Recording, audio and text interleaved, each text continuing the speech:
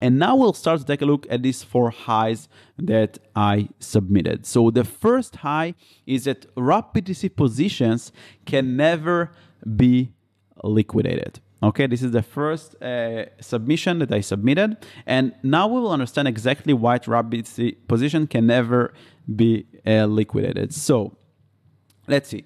So the protocol is supposed to be deployed with supported collaterals as wrap BTC and wrapped ETH. Now, the thing with this protocol is that it assumes that all the tokens that will be supported are with 18 decimal numbers, as you can see it over here. Because you see the precision here, it's being used everywhere to determine the token price in USD, and the number is IE18. So we use to multiply with this number, and we assume that the tokens are with 18 decimal numbers. But if we actually go to wrap BTC Etherscan, we know that wrap BTC is not 18 decimal numbers. It's only 8 decimal numbers. And because it's 8 decimal numbers, it's gonna make a lot of issues. And actually 3 of the issues that are reported are because we assume that all the collateral tokens are 18 decimal numbers, and we use wrap BTC, which is 8 decimal numbers. And it's gonna mix up with a lot of calculations, and it makes a lot of issues. And another cool thing that it's kind of like an alpha tip is take a look at the test file. Because what I did, I basically went to the test file. When I saw this and I had this suspicion, I went to the test file and I went to the unit tests and DSC engine.tests, and I searched for wrap BTC. I wanted to see if the wrap BTC tests are covered, right? Because if they are covered, I want to see how come it worked, how come you can liquidate users, how come you can mint DSC tokens and deposit wrap BTC. And then what I found out, these are tests that I wrote in Foundry to do some POCs, but apart from them, we can see that the only section where we are working with wrap BTC is commented out, which means that the wrap BTC tests are not completed. All right, so let's see how it works. So we know that wrap BTC is 18 and 8 decimal numbers, and wrapped ETH is 18 decimal numbers, right? This is wrapped ETH. As you can see, 18 decimal numbers, and wrap BTC is only 8 decimal numbers. So let's assume that we are a user that want to deposit wrap BTC to the protocol and start minting DSC tokens, okay? So if we want to deposit wrap BTC, we know that the contract will be deployed with wrap BTC as supported tokens. So we will call this deposit collateral and mint DSC, right? We want to deposit BTC and mint DSC tokens. Deposit collateral will be executed first. We'll go through all this check, and then our mapping, we will add the amount. Now, I want to ask you guys here in the chat, this amount collateral is going to be in which decimal numbers? How big this number is going to be? It's going to be with 8 decimals or 18 decimals if we're going to deposit wrap BTC. What do you guys think? Exactly. It's going to be 8 decimal numbers. So in our mapping, the number that we deposited with this wrap BTC is going to be 8 decimal numbers. So if we deposited 1 BTC, okay, then it's going to be 1 multiplied by IE8, right? So this is the amount that will be, or simply 1 with 8 zeros, 1, 1, 2, 3, 1, 2, 3, 1, 2. This is the number that we'll have in the mapping, right? 1 with 18 decimal numbers if we deposit 1 BTC. And this token will be transferred, the wrap BTC will be transferred to the smart contract, and now we'll try to mint DSC tokens, okay? So here we add the amount DSC to mint. Now, what is the amount DSC that we want to mint in that case? Just choose a number. Let's say we deposit 1 Bitcoin and 1 BTC equals $2,000. So how many tokens do you want to mint?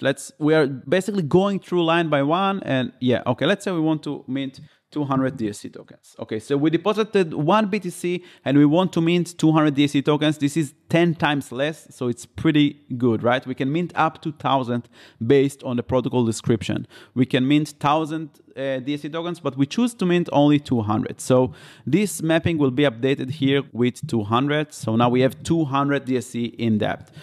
Now, before we mint those DSC tokens, we run this function, revert if health factor is broken.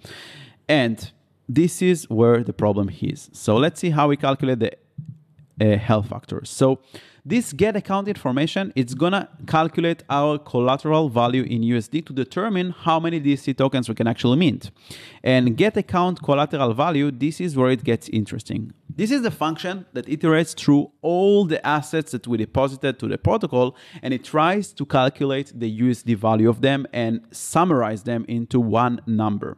So let's see how it works. It's basically gonna iterate through all the collateral tokens, get the token address, right? Get the amount that we deposited on this token, right? And here, as you can see, I added a comment. RAPBTC will be with 8 decimals. We went through it already. We said that when we deposit it, the amount will be with 8 decimal numbers. So this will be the amount over here. And we will add the value in USD. But before we add the value in USD, we need to get the USD value. So we have to get the USD value, right? We send the token and the amount.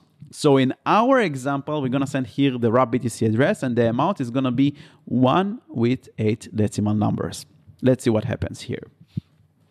Here we're going to use the price feed of the RAPBTC token to determine the USD price. Okay, so as you can see, we get the price feed of the chaining price feed of the token, the RAPBTC token. So this is the contract. This is the library that we use, that we wrote. So I'm not going to get now into the library, but this is a library that's supposed to give us the price of RAP Bitcoin in dollars in 8 decimal numbers. Okay, it returns it in 8 decimal numbers, both for ETH and both for Bitcoin. So let's see what happens. We get a price over here. This is the price.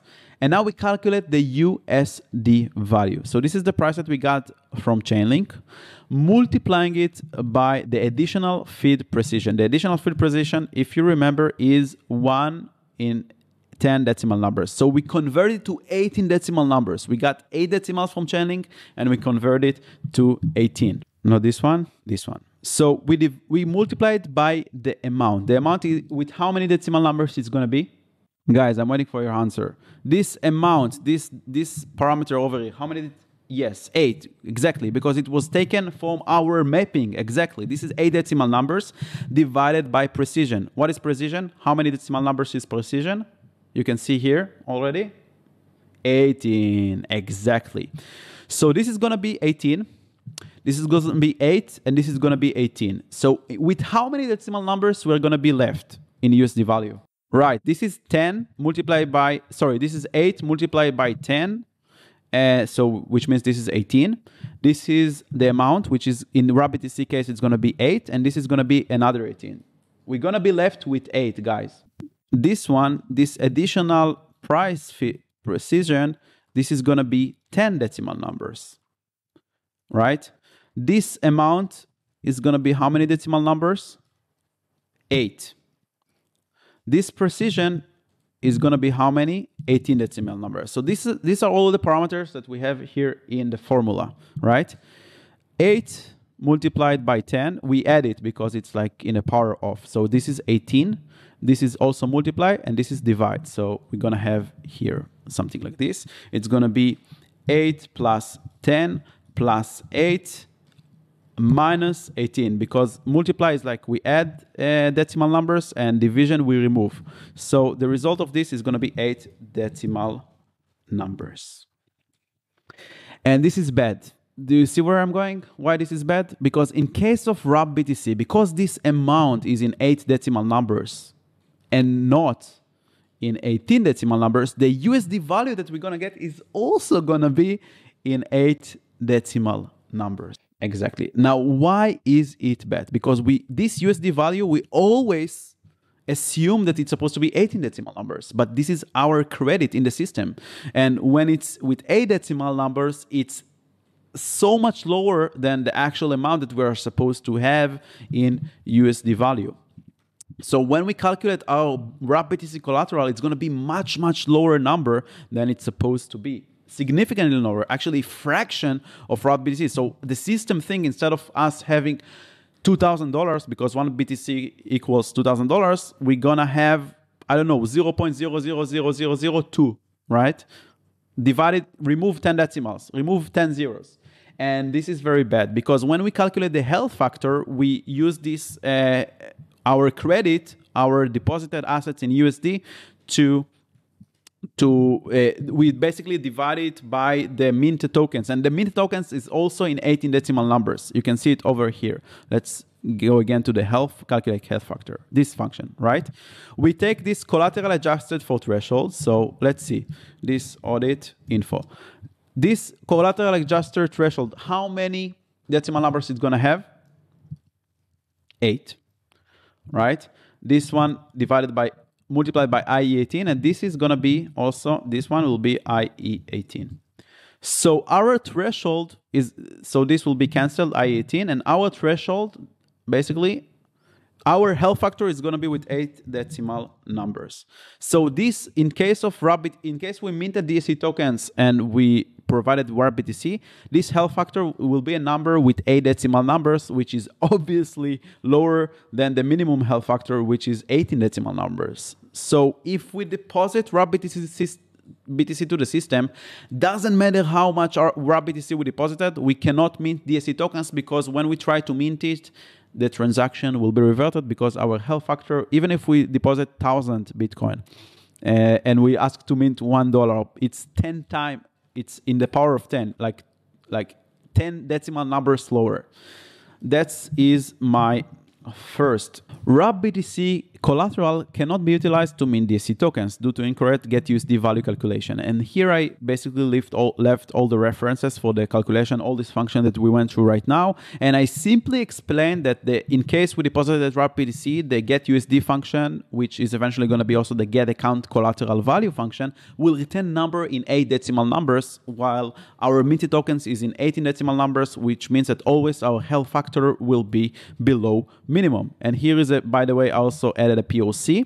So you can see that I created a POC over here in the test file. So this is basically the Johnny test that you can see over here. Wrap BTC cannot be used as collateral POC. And yeah, so as you can see here, I deposited 1 BTC, 1 token with 8 decimal numbers. I got the price of the wrap BTC from the aggregator. Then I calculated how many tokens I want to mint. So I took 33% of my value. So I took the deposit amount multiplied by the price divided by 3. So if I deposit $1,000, I want to mint $333. Now I approve this. I approve the contract to spend our wrap BTC tokens, and I call this deposit collateral and mint DSC, and I expect it to be reverted. And exactly that's what happened. The transaction reverted, even though my health factor is supposed to be okay. So this is the POC that shows that actually you cannot mint with BTC, you cannot mint DSC tokens. It cannot be redeemed, right? So, and they cannot get DSC. So both they lose money and both this BTC will be stuck in the contract, because in the accounting, there is no way to rescue tokens. So this wrap BTC will be locked and the user won't get anything. Yeah, good question. It will work with USDC. Currently, the smart contract, this getUSD function supports only tokens with 18 decimal numbers. It's a very good point. Yeah, it will also work with USDC because it's 6 decimal numbers. By the way, guys, before I show you how I suggested to fix the issue, do you have any ideas of what would be the way to fix it? This getUSD value, because this is where the problem actually is. Okay, we can either add decimal numbers, so multiply, or what can we do else? Here, this is the problem. You see this precision? It's 1E18, and it's constant value. It's supposed to be a dynamic value. So instead of precision, we have to do something like token.decimals. So in that case, we'll divide the number only with 18. In wrap BTC, it will be only 8 decimal numbers instead of 18. It should be a dynamic value based on the token, guys, not just a constant precision. This is constant, and this is exactly what I suggested over here. Modify the getUSD value. Instead of using this precision, use token decimals instead. So we need to divide it to get the token decimals from the contract and divide this whole price USD calculation with the decimals instead of a constant precision number. Make sense? Yeah, in that case, we wouldn't lose these 10 decimal numbers, because we are losing them because we are dividing it by 1E18, even though our amount is E8, right? So 8 divided by 18, we lose 10 decimal numbers. If this would be 8, then we wouldn't we wouldn't lose these 10 decimal numbers, and it will be normalized to 18 in the RAP BTC example. And it will be dynamic. So if it will be USDC, then the token decimal function will return 6. So we will remove here 6, and it will always return 18 decimal numbers. It depends on the token decimals. Additional feed precision, we don't need to change because Chainlink, if I'm not wrong, it always returns the price with 8 decimal numbers. So we add 10 to normalize it to 18. But if the Chainlink price feed returns the number in different decimal numbers, then this additional price feed precision need to be dynamic. Yeah. But I think in that case, all of them return 8.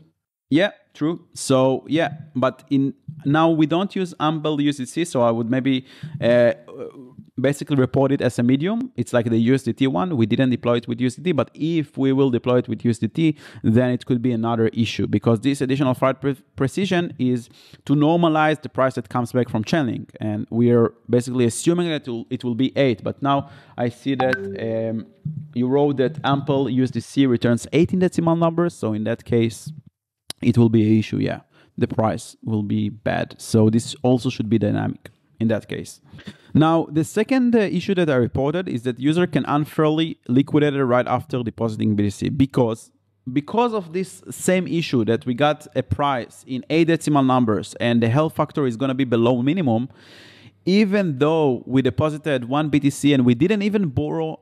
No, we need to borrow, sorry. We need to borrow something. But if we borrowed even 1 token, our health factor automatically can be low, below minimum. And it means that we're going to be subject to liquidation. So what a malicious actor could do, it simply can just monitor the mempool, and every time someone is calling this function, what is this function?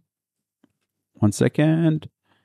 Every time someone calls deposit collateral, deposit and mint DSC, or everyone, there is a current deposit of BTC. And the moment he mint DSC tokens, doesn't matter how many tokens, they can be subject to liquidated. Even though 200%, they have much more than 200%. Even they deposited 10 Bitcoin and minted 1 DSC, you can still liquidate them because of this price issue.